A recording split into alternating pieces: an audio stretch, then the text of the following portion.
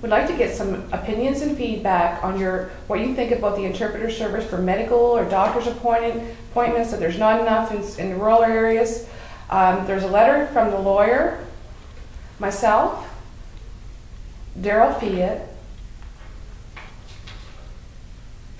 Find it very difficult to get an interpreter for doctor's appointments, medical needs. It's very important. You know, the Society of Deaf and Hard of Hearing Nova Scotians have a contract with the Nova Scotia government to provide interpreter services and funding to provide the services. Interpreters must be certified or experienced interpreters that before the Nova Scotia College program started. But there's still not enough certified ASL interpreters in Nova Scotia and across Canada. Some people can sign ASL, are very skilled, but don't necessarily have a certification. Maybe they can't afford the training. There is only one course that's offered for interpreters, for interpreter training, and that is in Halifax. But they've learned sign language for friends and family.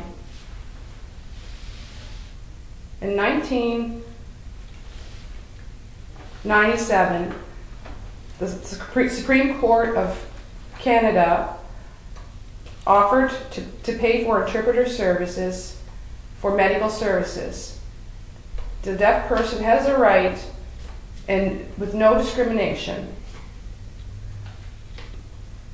This became law.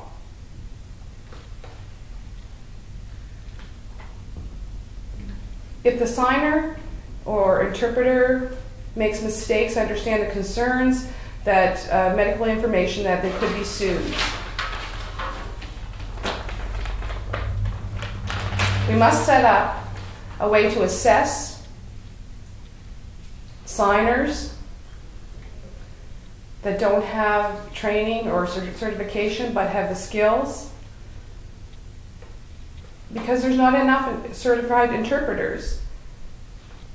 The highest Supreme Court of Canada requires interpreters for people with medical needs. They must find another way to assess the skills of interpreters or signers.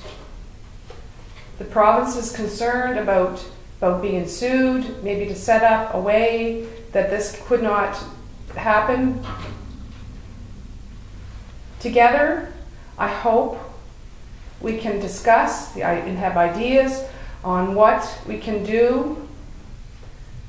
We need more interpreters or signers. We need your names and email addresses. Thank you.